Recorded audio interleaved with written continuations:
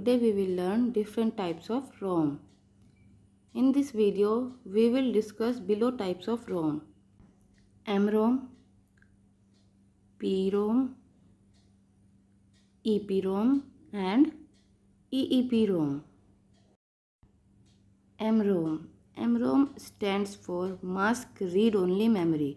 It is also a type of ROM, which was the first ROM hardwired device. MROM contains a software mask that is burned onto the chip during the semiconductor design manufacturing process.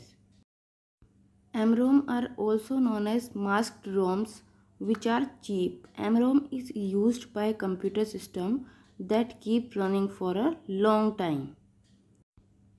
PROM. The full form of PROM is Programmable Read Only Memory. This means that a user can program data into the PROM only once. The feature of PROM is that the user can program any data according to him. The person who writes the program in the PROM is called the PROM programmer or PROM burner.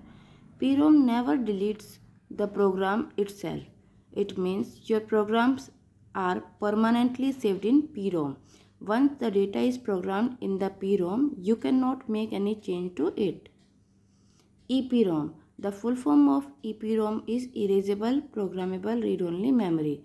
This means that the EPROM memory chip has these features that you can erase the data of this memory chip and program the new data again, and you can erase the new data again if you want. Erasing EPROM data is not easy, it is difficult. The device whose EPROM data is to be erased, then the EPROM has to be ejected from that device. Only then can the data in the EPROM be erased. Ultraviolet light has to be used to erase the data of EPROM, and it takes about 40 minutes to erase the data of EPROM. EPROM data can be erased and programmed by a professional who is also called a PROM programmer or PROM burner.